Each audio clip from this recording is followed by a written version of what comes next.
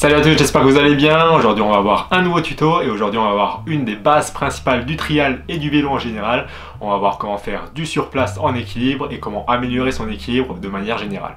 Alors pour ce tuto, pas de prérequis, ça marchera avec tous les vélos, que ce soit un street trial, un dirt, un cross-country, un vélo de ville, un vélo de grand-mère, ça marche avec tous les vélos.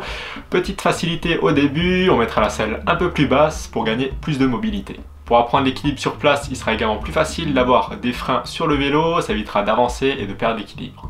Alors sur mon street trial, pas de problème au niveau de la selle, elle est déjà au maximum en bas pour avoir un maximum de mobilité sur le vélo. Première étape pour l'équilibre sur place, je vais monter sur mon vélo, mettre mes pieds sur les pédales, mettre mon pied d'appel en avant et mettre mon pédalier bien à plat, c'est-à-dire mettre les manivelles bien horizontales.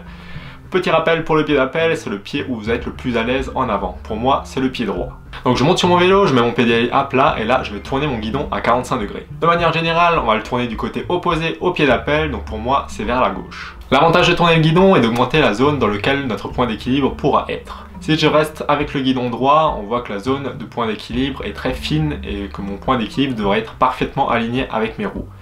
Si je tourne le guidon, ça forme un triangle et là je pourrais évoluer dans une zone un peu plus grande et il sera plus facile de tenir l'équilibre. Tout au long du geste, on va jouer avec les freins, ça permettra de bien garder son équilibre tout en restant sur place. Personnellement, j'ai plus tendance à bloquer uniquement le frein avant, mais ça dépendra vraiment des cas. Si vous êtes en montée, en descente, sur du plat, ça pourra changer, donc là il faudra vous fier à votre expérience. À ce stade, je serai bien sur les pédales, le guidon braqué à 45 degrés, j'aurai le frein bloqué et là je vais rester à l'écoute de mon corps, rester bien concentré pour détecter les éventuels déséquilibres. Si je commence à déséquilibrer vers la gauche, je pencherai mon corps vers la droite et inversement, si je déséquilibre vers la droite, je vais pencher mon corps vers la gauche. Petite astuce, j'essaierai de porter mon regard quelques mètres en avant, ça va me permettre de garder mes points de repère et de détecter plus facilement les déséquilibres vers la droite ou vers la gauche.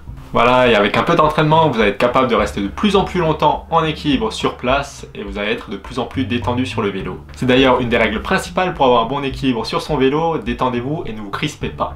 Si vous êtes tendu sur votre vélo, votre corps sera plus raide et il sera plus difficile de rattraper les déséquilibres vers la droite ou vers la gauche. Le but sera d'être souple dans les bras et dans les jambes pour pouvoir garder le plus efficacement possible son équilibre. Dans certains cas, il ne sera pas forcément possible de tourner le guidon à 45 degrés, je pense notamment à certains roll-in ou à certains passages étroits sur des troncs. Là, il faudra trouver une alternative pour pouvoir garder son équilibre. L'alternative ici sera d'enlever un pied des pédales et de faire balancer avec sa jambe pour pouvoir se remettre dans l'axe. En général, on enlèvera son pied arrière des pédales car il sera plus facile ensuite de se remettre en place et de continuer sa ligne. Voilà pour les petites astuces pour apprendre le surplace et pour améliorer son équilibre de manière générale. Comme toutes les techniques, ça demandera un peu d'entraînement, donc essayez au maximum de varier les terrains, essayez en montée, en descente, sur plat, sur des cailloux, sur tous les terrains possibles, comme ça vous pourrez avoir un bon équilibre dans toutes les situations. Voilà pour ce tuto, j'espère que ça vous aura plu, n'hésitez pas à me poser vos questions dans les commentaires juste en dessous si vous bloquez sur un point. Vous pouvez également mettre un like sur cette vidéo si elle vous a aidé, vous abonner sur la chaîne, on se retrouve bientôt pour une prochaine vidéo.